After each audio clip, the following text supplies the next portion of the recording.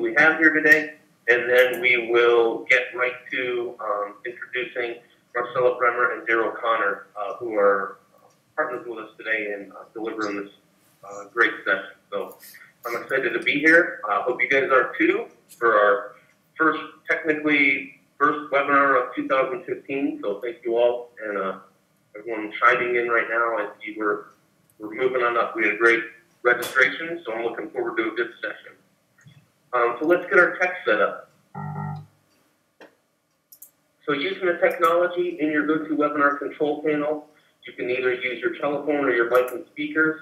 So in audio mode, you can use your mic and speakers, or you can use your telephone. Down here in the questions, if you're not able to use our chat room, you can enter your questions right here, and Marcella or I will bring them into the conversation.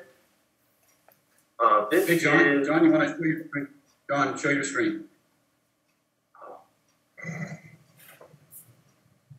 Thank you.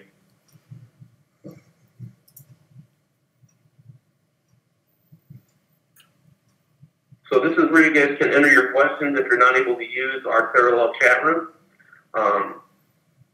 If you are able to use Chatty, here is the link. It's tinyurl.com/SteveKatyWebinar. It was on your opening screen under the chat window for the GoToWebinar control panel. If you go there, click on the tinyurl.com/SteveKatyWebinar and join us in the chat room. I see it. Marcella and Ron are already there. So if you are able to open up a parallel window, have it look something like this, where you'll be able to have the slides on one side for our presentation, and then on the other side of your screen, you can have the chat room window open. We'll have a couple pause points during the presentation to ask questions, give feedback, and talk with other people that are on the session. And then if you're not able to use Chatty, then go ahead and use the GoToWebinar control panel, and then go to the questions tab and send me any questions that you guys have or any feedback that you guys have, and I will bring that into the room. I see Stacy just joined, and Kelly and Jerry, so welcome. So first, we're going to do a couple poll questions to get us started. The first one will be, in which part of the world do you live? And I'll go ahead and launch that poll, so go ahead and reply. And which part of the world do you live? And if it's other, then please enter that in the chat, either in the GoToWebinar chat or on Chatty. The Americas, Asia, Europe, Africa, or other.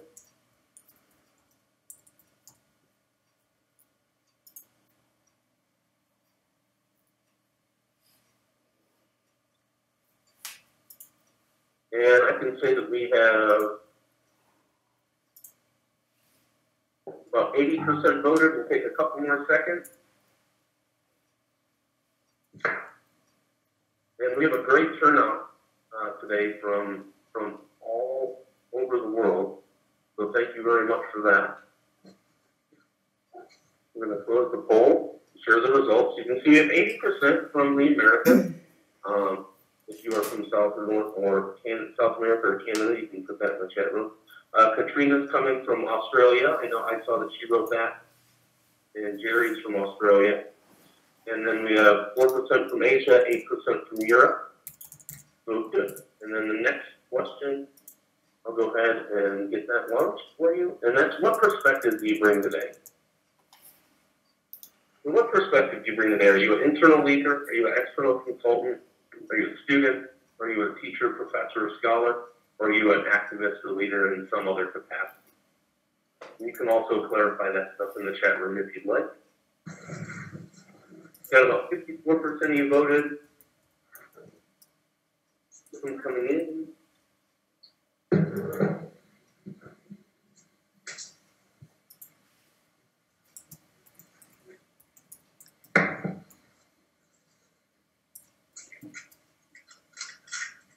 Take about 20 more seconds, and then we'll close and share the results with everybody.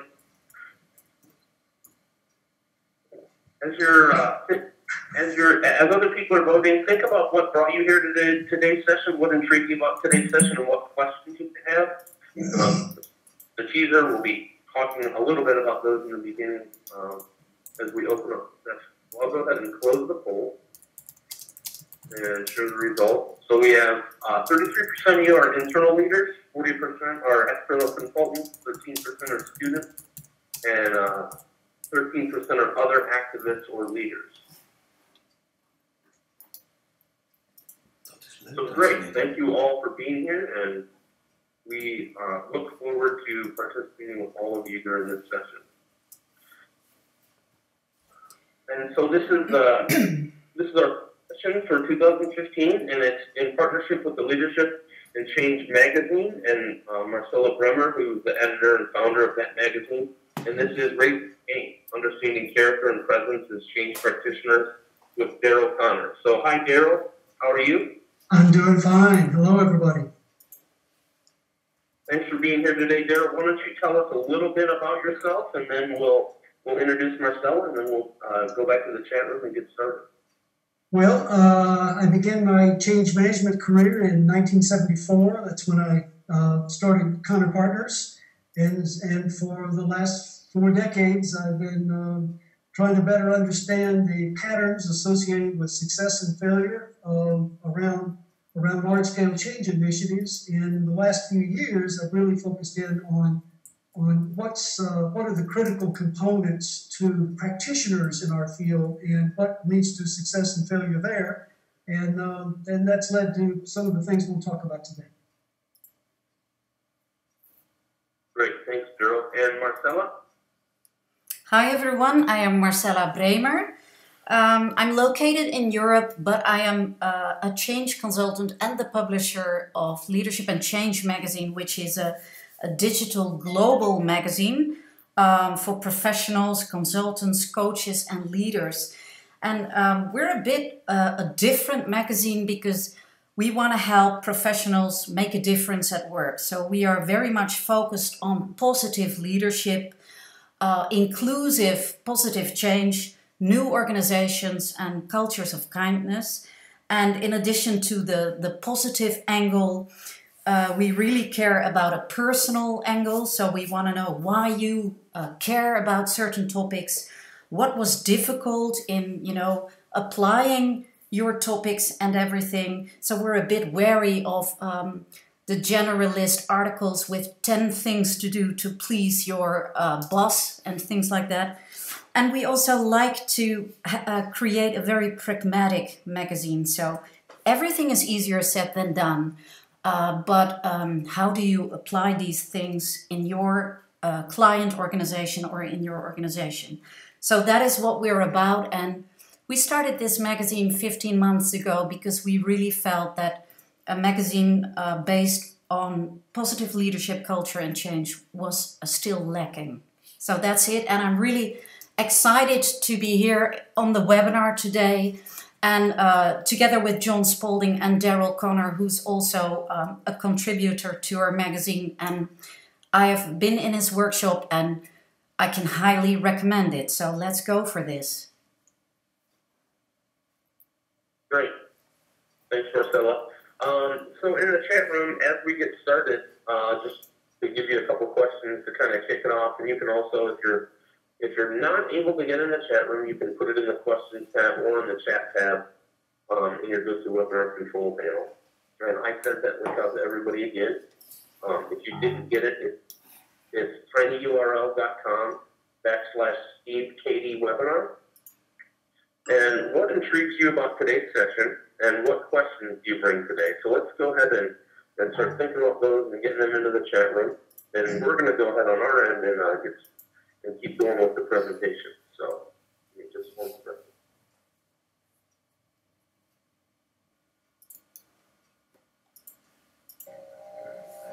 All right, Daryl, so you should see the opening slide to your presentation. I do. And we are ready to go ahead and get started. And for participants out there, we're going to get started. Go ahead with responses to those questions, and we will bring those up. And we have about three or four stopping points during the presentation. So, Daryl, would you go ahead and take it away? Okay. Well, good morning or good afternoon or good evening, depending on your time zone. Really glad that you joined us. Let me recap how we're going to spend our time. First, I'll share some of my perspectives about the distinctions between what we do as professional change agents and who we are when we engage our work. While I'm doing that, please send me your questions or comments, and we'll be pulling out some of those, stop and discuss a few of them, and then I'll go back and offer some more perspectives and more material, and we'll go back and forth a few times on that. So I really am interested in your take on this topic, so I hope we get to hear from you.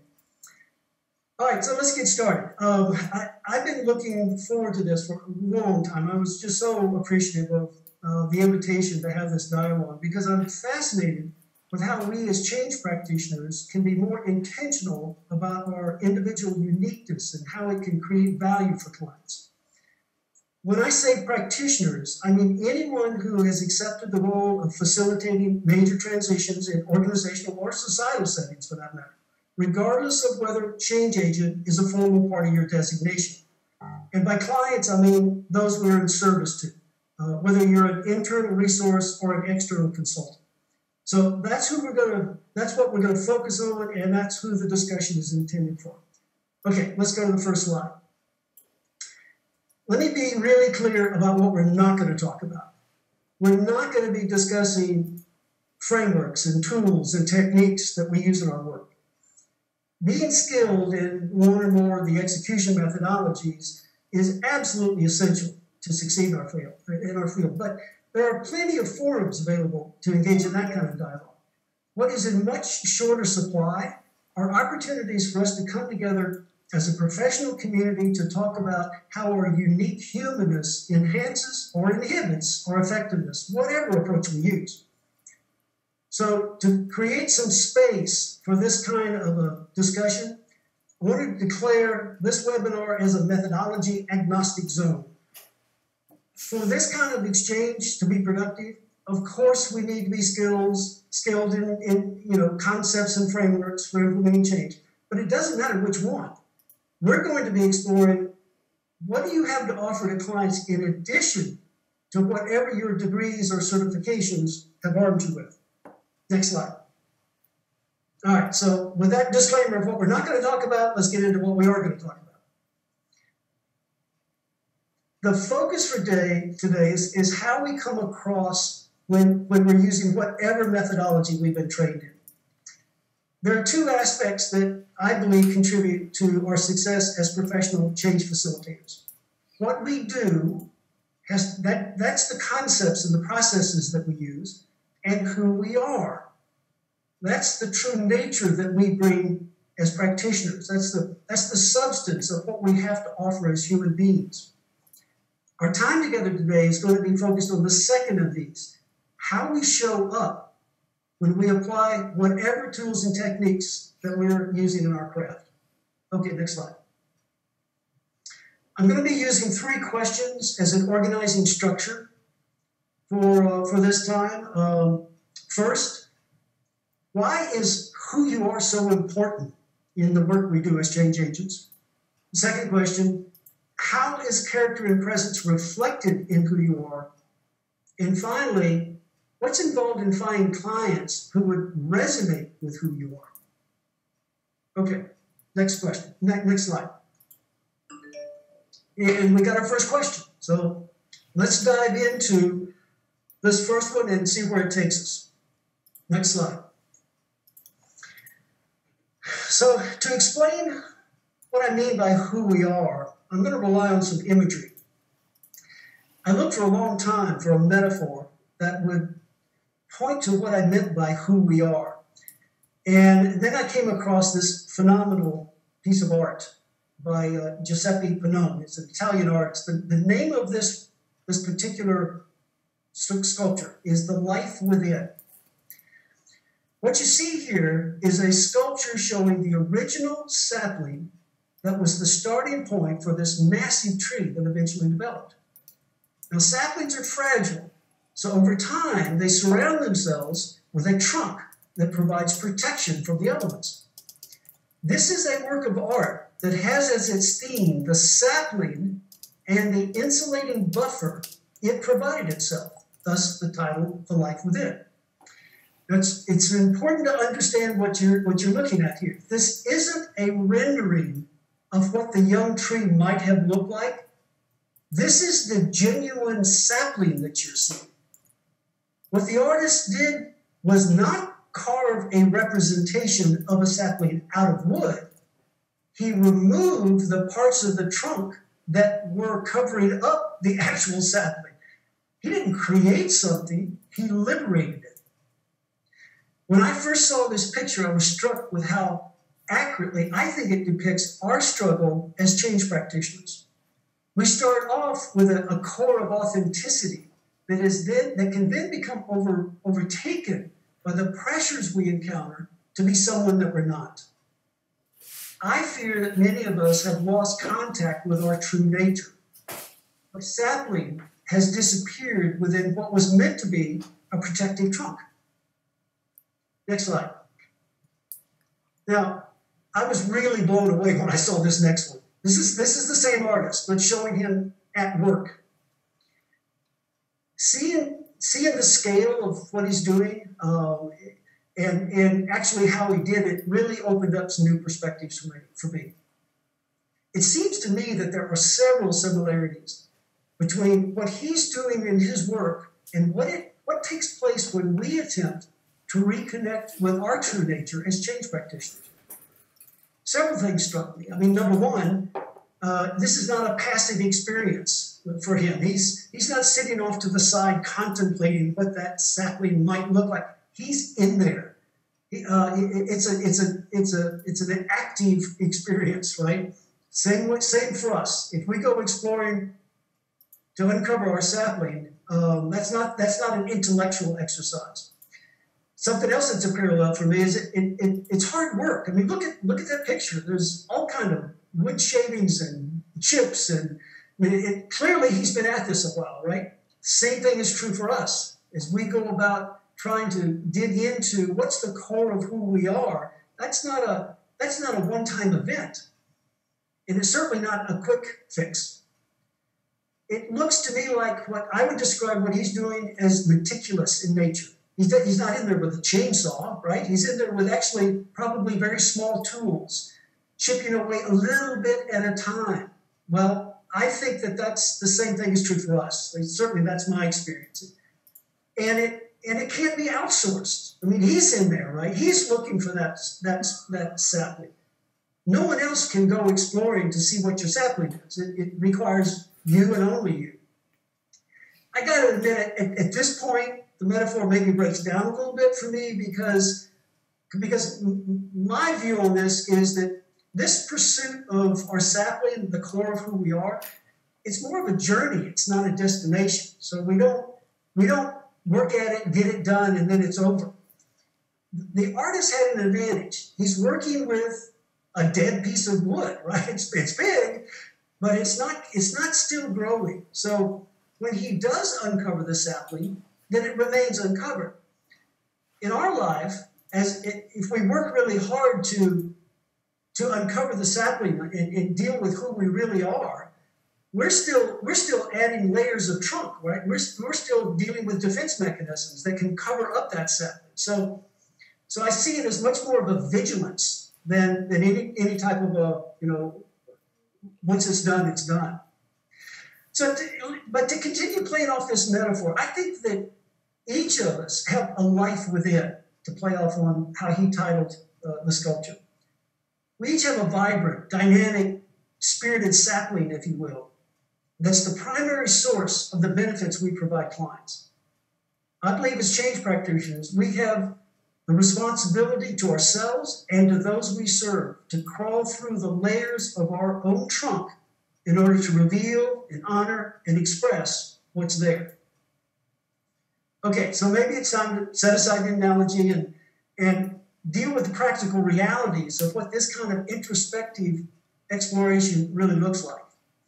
The bottom line is, it involves struggling with some very, very tough questions. Let's go to the next slide.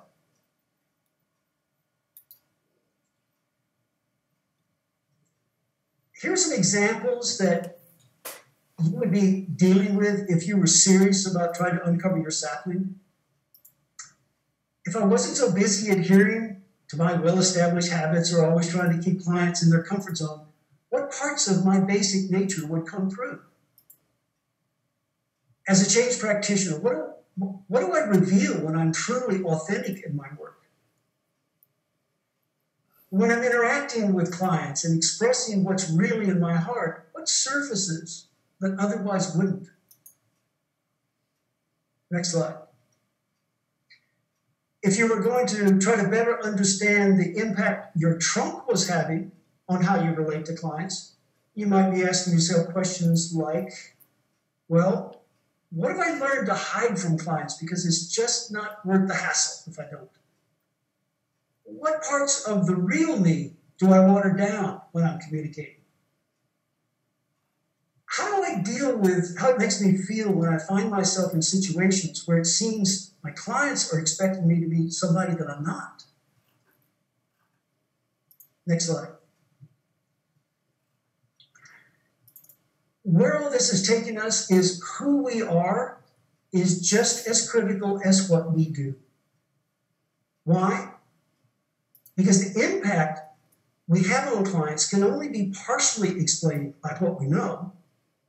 What we do, as the tools and frameworks we use, is conveyed through who we are. Methodology doesn't apply itself. It rides on top of the humanness we bring to bear. Yet most of the training we've all been exposed to centers on what to say, what activities to engage in, not how to be with clients.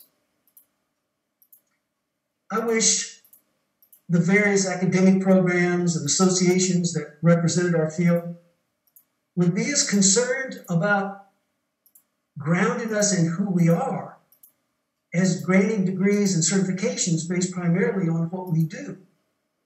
But that's generally not what happens. As individual professionals, I wish we placed as much attention on how we show up as what technical approach to use. But usually that's not the case. Next slide. What we do is the technical side of our work. That's when we turn to frameworks and checklists and formulas. Who we are represents the artistic side of our work, where we rely on intuition and creativity and principles. Most of the training and certification programs available emphasize concepts and tools over how we interact with clients. And as a result, I'm concerned we're running a risk of populating our profession with technicians instead of artists. It's okay that learning what to do comes first, but mastery requires that at some point, who we are as we leverage what we know how to do must become a priority. Next slide. It is who we are, not simply what's in our bag of intervention tricks, which ultimately determines whether we generate meaningful benefits for clients or not. I'm calling attention to the who we are part, not because it's more important than methodologies, but because it's an aspect of our professional development that has been more neglected. To be properly anchored in our field, we need both. Okay, let's stop at this juncture. I've raised some issues around this first question of the three. So let's stop and hear what some of your thoughts are. John, Marcella, do we have any inquiries to deal with? Yes. Well, there is somebody's, let me check this. Stacy says that as a change agent, the only tool you always have with you is yourself. And she is interested, how can you hone this tool? And I guess that has something to do with finding out who you are, who is the sapling first. What do you think, Daryl? Well, first, I'm absolutely with you. That's we have to go about it by exploration. This isn't. There's not a formula. There's not a book. There's not an answer to this one. That's on On the side of our work that deals with what to do, there are definitive answers. There's a diagnostic tool for this, there's an interpretation for that, there's a process for something else. This work is much more exploratory in nature.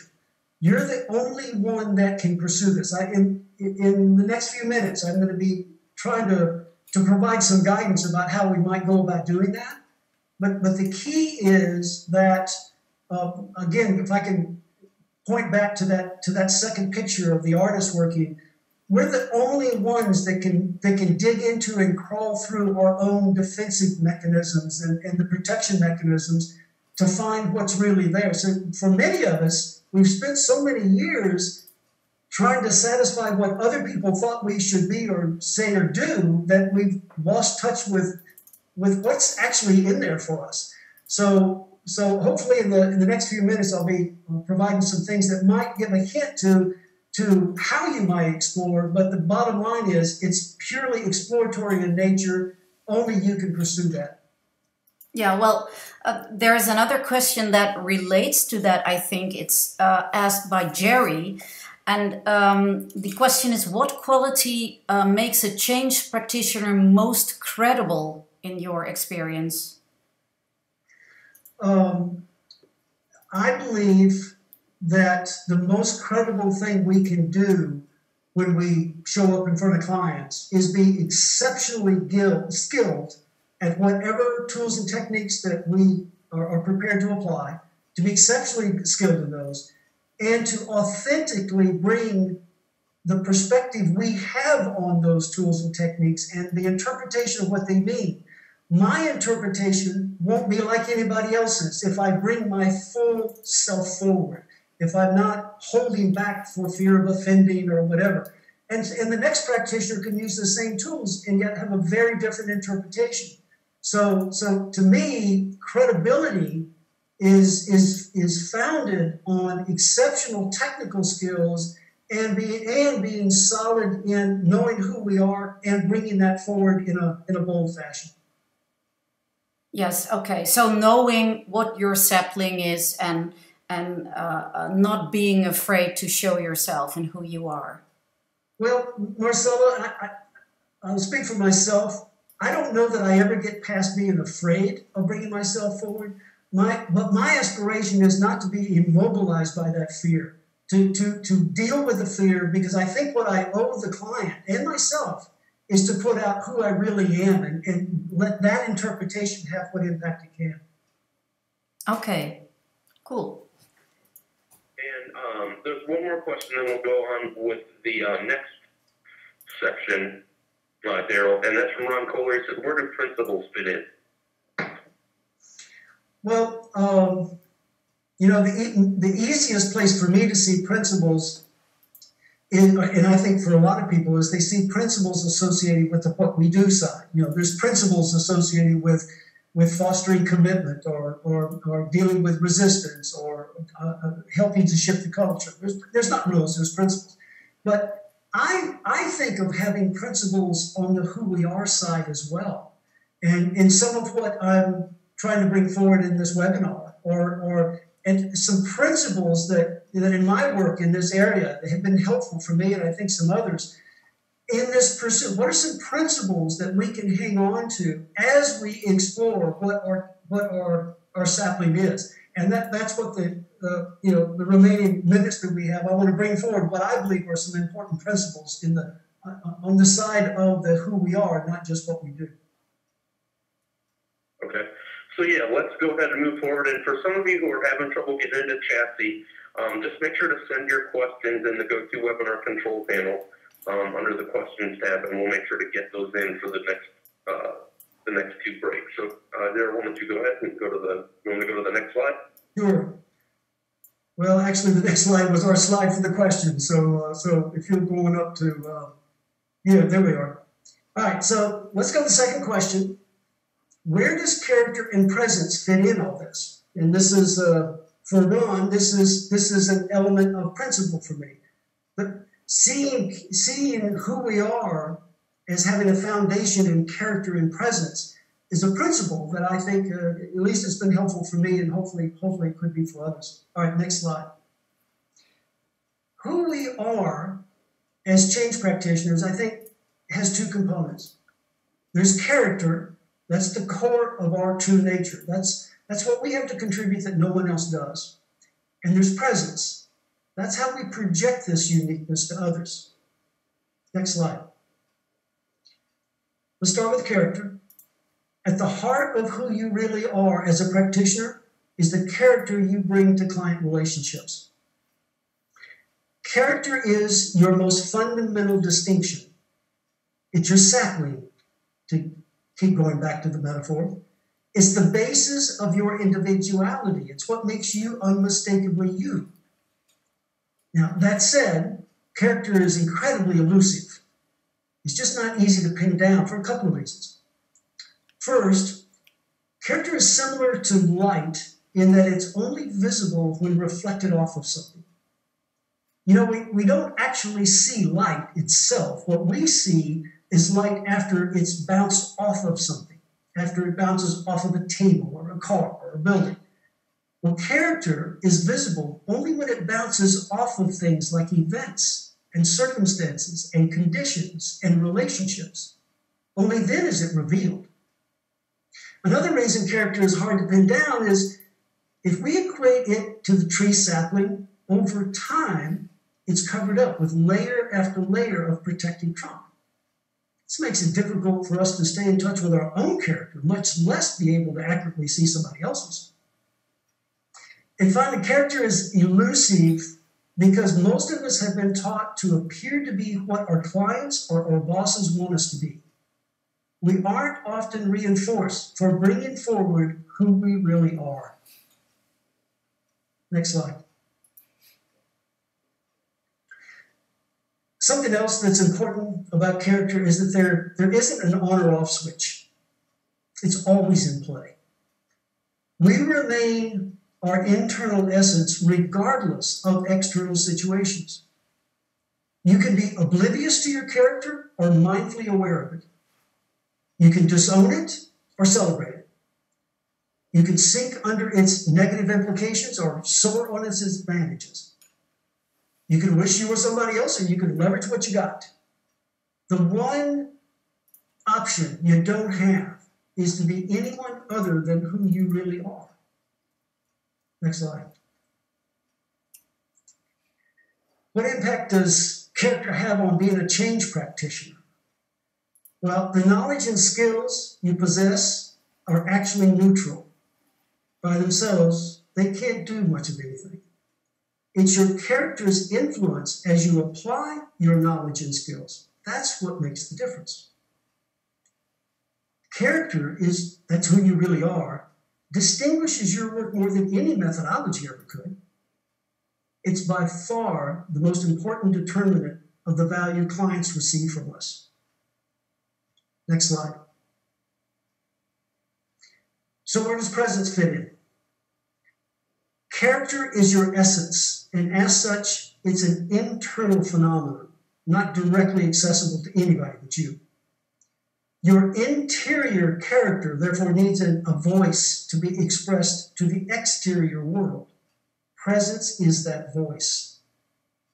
If you think of character as your truth, well, presence is your story. It's like a subliminal identity signature embedded within your client interactions. And it creates a force field that flows underneath and around your words and your actions, creating its own distinctive influence bubble, if you will. Next slide.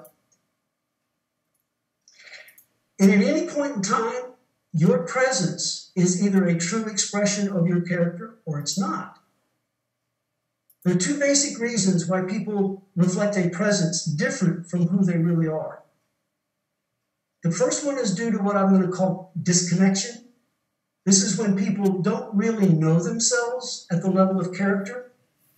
They haven't explored their interior enough to penetrate the trunk and access the sapling.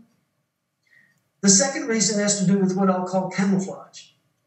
This is when people, they know who they are, but they intentionally or sometimes unconsciously either cover up who they are or try to add to their fundamental nature in order to present an image different from who they really are. Next slide. Generally speaking, congruence between character and presence is a good thing, but that doesn't necessarily ensure client effectiveness. Even if your presence is highly authentic, which means it reflects who you really are, that can contribute to or detract from successfully orchestrating change. Full transparency on your part might convey confidence, or it might convey hesitation. You might come across with humility or arrogance. You could be seen as enthusiastic or indifferent.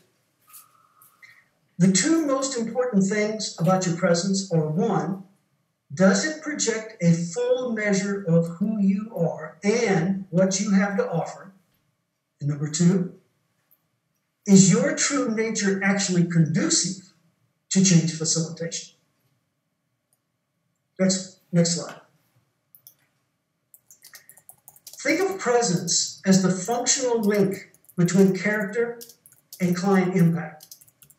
Regardless of the methodology used, it's character and presence that informs and mobilizes clients. Yet most of us are unintentional about the influence it projects.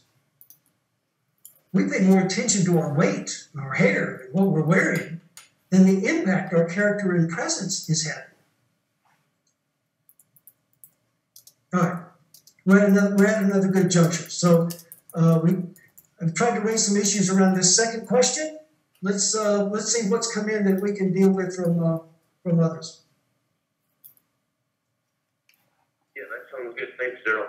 I'll read a couple, and then for those of you out there who have some questions or reactions, you can put them in the chat room on the GoToWebinar control panel, put them in Chatty, or you can hashtag Nexus Webinars on Twitter and send them that way too. Vicky Tardino said, no question, just a comment. She's thrilled to hear the distinction on who you are versus what you do. That was previously, but the message was just said.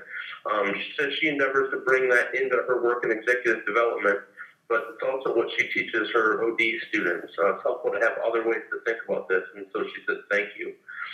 Mark Vanderbilt said that the metaphor referring to character and presence, that story and truth, he said thanks for that.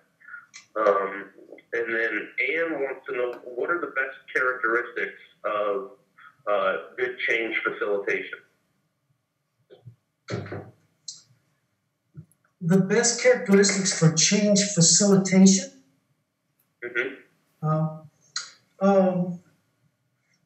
Well, so there's two ways we can interpret that. Let me dodge one and see if I can address the other, because there's a whole range of characteristics for facilitating that fall into the what we do side. There's a whole body of work around facilitating. So I'm going to interpret it that it's the characteristics around facilitation that are tied to who we are. And so if I interpret it that way, again, I'm going to assume that the practitioner is skilled in tools and techniques. That's a given. If we don't have a solid foundation of methodology, quite frankly, we're not going to get anywhere.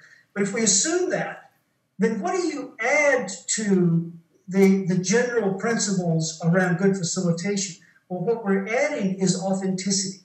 We're modeling. When we're facilitating, what are we trying to do with our clients?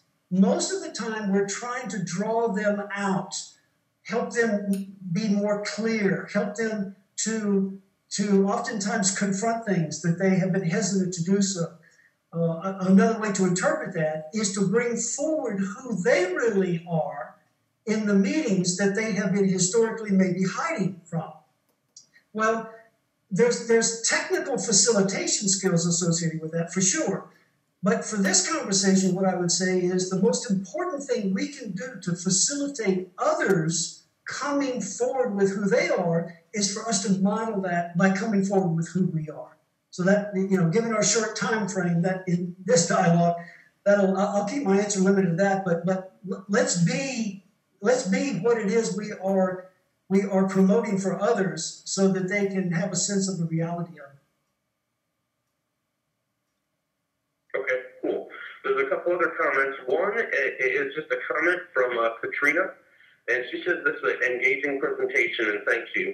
She says one comment from her is being authentic with our clients creates a space where they can feel encouraged and safe to be their authentic self. And then Mark Vanderveld has one question that says, how would you translate your character and presence into an offer written to your client?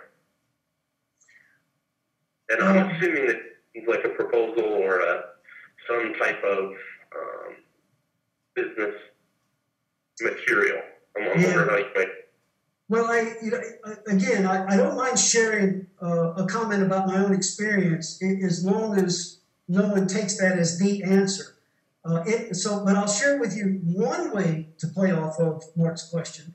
What I try to do in our proposal work at Conner Partners when we're proposing for what to do business, if you will, is I always let the client know that yes, we're going to do a diagnosis, sure, but we're going to come back not with what we think they're ready to buy.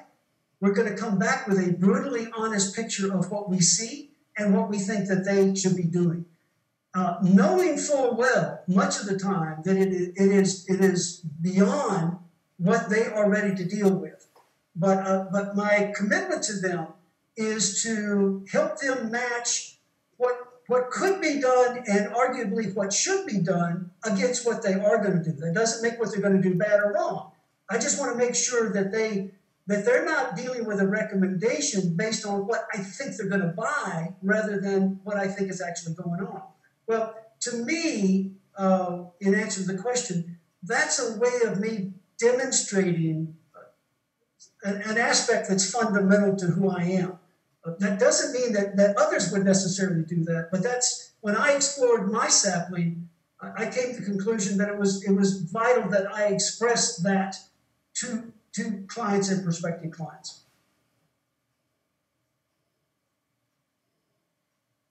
Great, thanks, Daryl. And I think that's it from the chat room. So let's and Mark did say thank you for that response. So let's go ahead to the next section. All right, so we're on our third question now. So how do you find clients who resonate with the real you?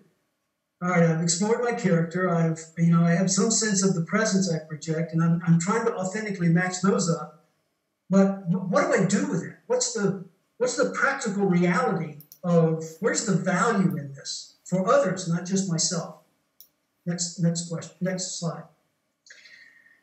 So to pursue this question, I'm going to invoke another metaphor. This time, it's a musical one. To find the right client, you've got to not only play the music that you love and are uniquely good at, you've got to play it for people who really want to hear it. We each have our respective musical styles, if you will. It's comprised of whatever methodology we use, along with who we are when we apply it. Assuming you're skilled in the concepts and techniques you use, the critical issue becomes, are you bringing your full self forward? And are you doing so in front of the right audience? Next slide. The paradox here is that by limiting your audience, you gain, not lose. You enlarge your fan base when you play to a more select market. But the fans I'm talking about aren't the ones with a casual interest in your music, or worse, the ones that place little value in what you're playing. I'm talking about true fans. True fans are the ones who not only admire what you play, they respect how you play it. And most importantly, they open themselves up to let the music have its intended impact. Here's the secret to finding clients who will value who you are. Don't play to attract the crowds. Play what's in your heart. Perform your unique music and be on the lookout for the true fans that are drawn in. Next slide. Look, clients need to engage both their heads and their hearts before they'll relate to us as highly valued resources. Well-constructed methodologies can impress the intellect of those we work with, but it takes a strong character and a trusting presence to speak to their hearts. Next slide.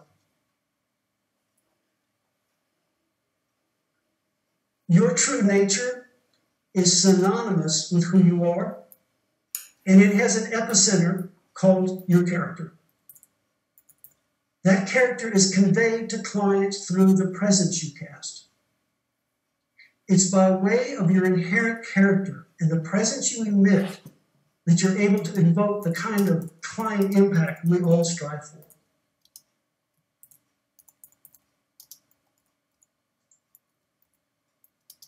So I'd like to close this segment. I'm sorry, next slide. I'd like to close this segment by leaving you with 3 challenges to take on. 3 to-dos, if you will, that if pursued could dramatically raise your game as a change practitioner. First, deeply explore your character to reconnect with who you really are. 2, use your presence to authentically bring forward the full force of what you have to offer. And 3, seek out clients who truly value your character and presence package. I'm talking about the ones who actually feel fortunate to have the chance to work with you. That's where you're going to have the greatest impact.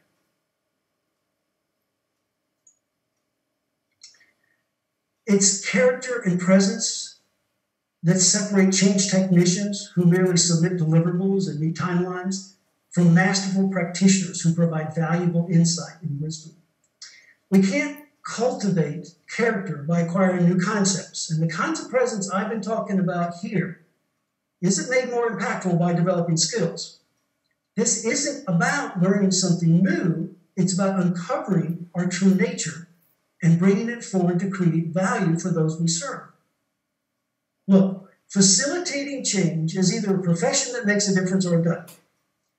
If, as some of us believe, we really do provide an essential ingredient to successful transitions, then we owe it to ourselves and our clients to be as prepared as possible to fulfill our role. That includes not only being exceptionally good at what needs to be done, but also showing up in a way that capitalizes on the full measure of who we are.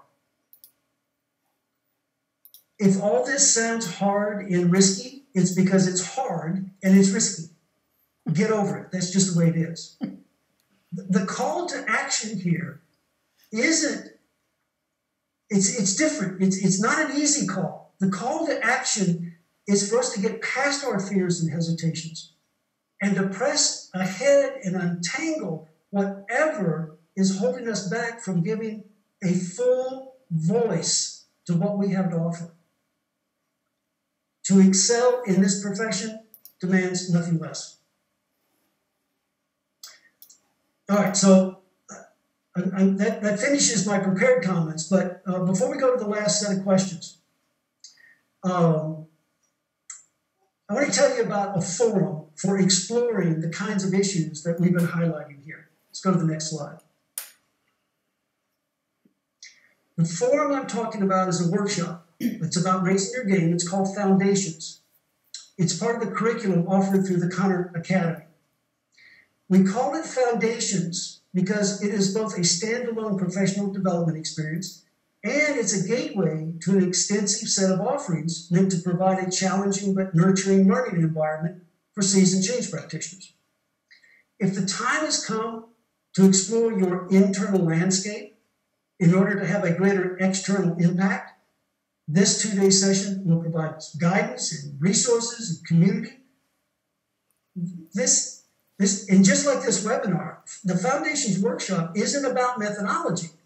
It's about exploring how our character and presence can be used to enhance the value we bring to clients.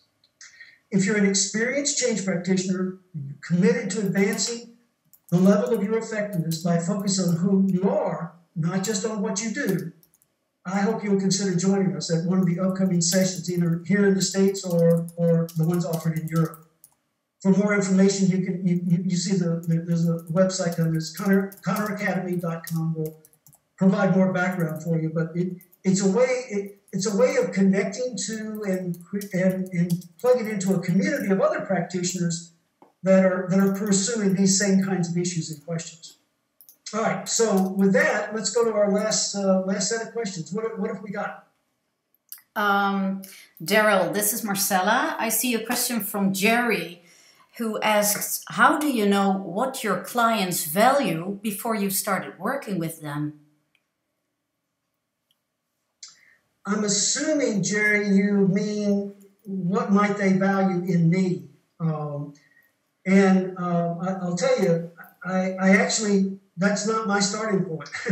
What I'm getting clear about, what I'm attempting to pursue is to be as transparent with them about who I really am and the value that brings.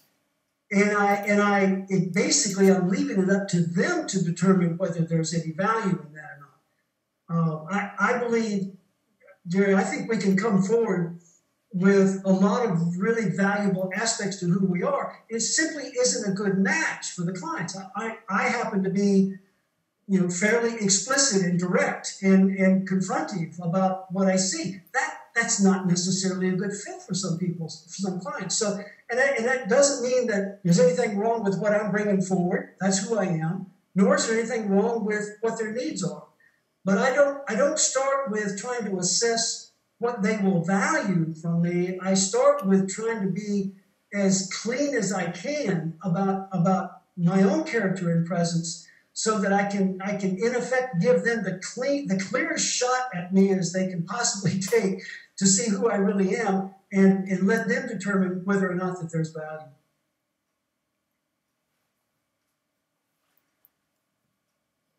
Hey, Daryl, there are a couple questions on the third section, and specifically your music metaphor. First one is from Jake Jacobs. It's how do we find people who want to listen to our music? My view, I've learned that it's very hard for me to predict who's going to resonate with the most authentic expression of who I am. So everybody's got to come at this in their own way. For me, the way I find them is I put myself out there. I come forward as far as I can, as quickly as I can, to tell a client, look, I've been at this game for 4 decades now. This is what I've learned. That's what I do. And this is who I am. This is how I relate to clients. For example, I tell them very early, I'm not a good vendor. I'm a good partner. I'm actually not a very good vendor. And if what you need is a vendor, there's nothing wrong with it, having a vendor relationship. I'm not really very good at that. So what I do to find them is I broadcast as definitively and as often as I can. And what I'm hoping is that there are people out there and their radios are turned on and they're at that frequency. And that's when we find a match. So that's how I've learned to find them. There may be other ways. I'm sure there are, but that's how I find them. Okay. And the next one is from Monique. She says, could you please give me an example of how you play your music and be on the lookout for your true fans when you move to a new location where you don't know anyone yet? So I guess it would be a play off of the theme of what we were just talking about. If I'm entering into a new environment, and that happens whether you're an external consultant or an internal practitioner. We always are facing new environments in various ways. Am I attentive? Am I listening? Am I taking in, absorbing where they are and what's going on with them? Absolutely, absolutely. But at the same time, I'm bringing myself forward as quickly and as specifically as I can, because I don't want to waste their time. Certainly don't want to waste my time. if we could quickly find out by me being transparent about who I am, what do I really value in these kind of relationships, which are things like working with people that, here are things that are important to me, and I tell clients this, I want to work with people that are as serious about the changes they're pursuing as I am about my profession in helping them. I want to match up with people that have that kind they have that sense of criticality to it. I want to work with people that don't find brutally frank communications always easy, but they always value it. And so I just put as many of those things forward as I can. Now, when I share that with you guys, I'm not saying that that's what you should be doing. In fact, to me, the heart of this whole business of finding our sapling is not to go replicate what somebody else has found. That's not only not very effective, it's just lazy, to be honest with you. We each have to dig through our own trunk and find our own sapling. I'm just sharing with you what I found when I got there. There's all kinds of saplings, and in any of them and all of them match up with certain clients. The best thing we can do for ourselves and the clients is to bring that forward as quickly as we can. All right. Cool. We have a couple more. First from Mark. Mark says that he'll be joining one of the workshops that's in Europe. He says, how would you explore your true character? What techniques or practices do you have for that?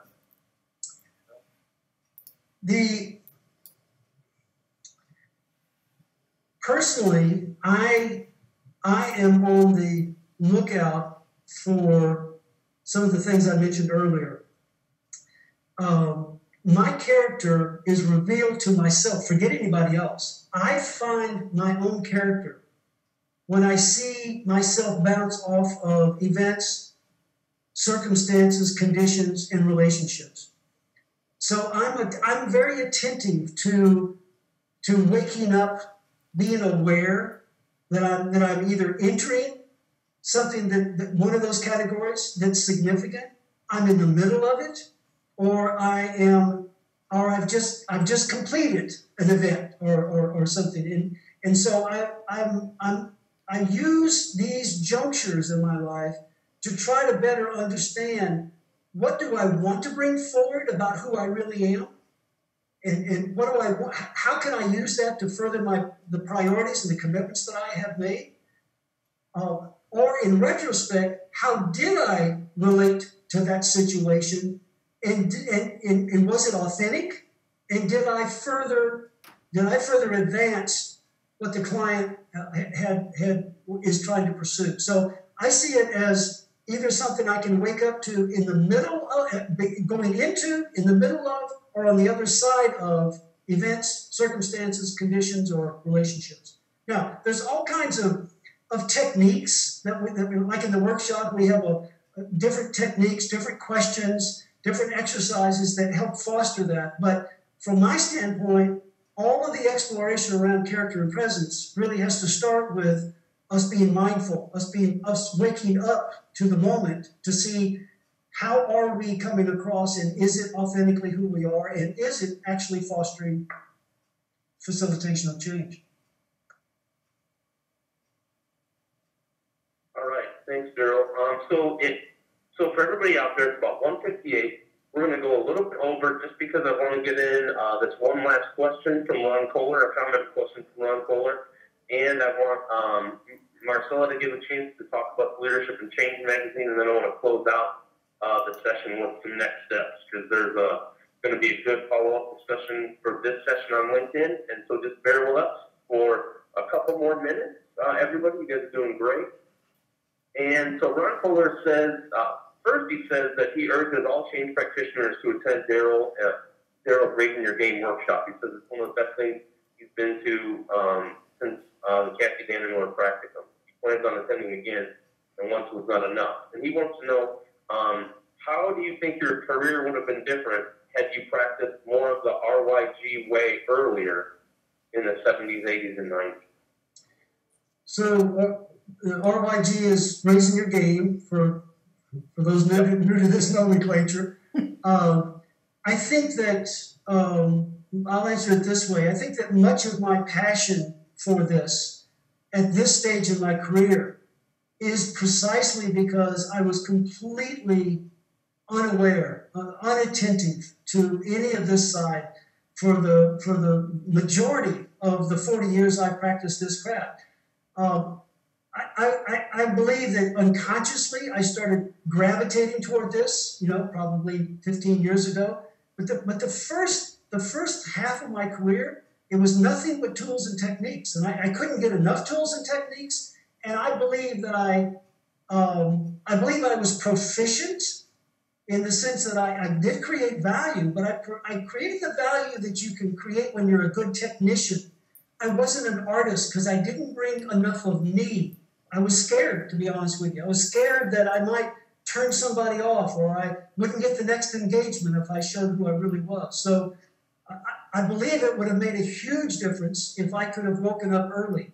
And part of my passion now is to at least raise this opportunity for other practitioners that might be earlier in their career so that they can get a head start and not wait as long as I did. Daryl, thank you so much. Thanks for your poignant responses to all the questions and just for showing us kind of three approaches towards the Raising Your Game session. So kudos and hats off to you. We really do appreciate your time. Well, thanks to you and Marcella and everybody that came to the webinar so we could have this dialogue. I genuinely appreciate the opportunity for us to have this kind of exchange. Thank you. Okay. Yeah, no problem. Thank you, Daryl. Great. And Marcella, you see your slide up there, so why don't you go ahead and tell everybody out there a little bit about the magazine, and then we'll go into next steps. Yeah, well, I introduced the magazine at the beginning. Maybe not everybody was there, but the basics are on the slide. I mean, we are a digital PDF magazine that you can download, and our focus is on positive leadership, inclusive change, organizations of the future of the 21st century, and cultures of kindness. And our approach is, our angle of the articles is really positive. It's practical and personal because we don't want the generalist 10 points to please your boss articles, but we really want genuine, authentic content, just like the webinar we just had with Daryl. That is the kind of questions we ask ourselves in the magazine, and we want to inspire professionals, consultants, coaches, and leaders to make a difference in the workplace and thus the world. So I started this magazine with a partner 15 months ago because I felt that this angle was lacking, and I think we need a community, we need to support each other to raise our game and to bring positive leadership and positive changes in today's workplaces. So I hope you will go over to the URL, the web link that you can see there, leadershipandchangemagazine.com/2015-webinars. And that's where you will find a free mini magazine to download. And it contains an article with my experiences in the 2-day workshop that Daryl Conner gave. So you can read more about it, and it will give you an impression of our magazine. So we hope that you will join the club and be part of the magazine community. We have a member website with webinars, white papers for download, audio interviews, and more. And so we can support each other to spread positive leadership, culture, and change. Okay, that's it. Thank you for your time. All right, thanks, Marcella. So as you guys are leaving, if you want to do a bumper sticker, just check out the chat room, or as a question panel, you can go ahead. We are having another Nexus webinar again on February 20th at 1 p.m. on Rethinking Think Tank. The slides for today's session, the PDF slides of Daryl slides will be sent out in addition to our Nexus slides, and all the links will be included for that as well. We hope that you'll join us for a debrief on LinkedIn for Daryl Conner's webinar today. We'll be providing some follow-up questions this afternoon. And go to nexusforchange.org to get all information about our upcoming Leadership and Change magazine presentations, as well as other Nexus webinars. And then as you leave, you'll be provided with a Nexus webinar survey through GoToWebinar. And so you'll get a icon that says give feedback to GoToWebinar. Go ahead and fill out that survey so we can give Daryl, Marcella, and us at Nexus for Change some feedback on your experience today. So thank you all for being here. We truly appreciate it. We will be sending out information as a follow-up from today's session by tomorrow, including the folder link to all of the documents and the recording of the session. So thank you all for visiting our Nexus for Change website, and we look forward to seeing you online. And thanks, Marcella and Daryl, one last time for being here. It was great. Thanks to everybody. Okay, thank you. Bye. Bye, everyone.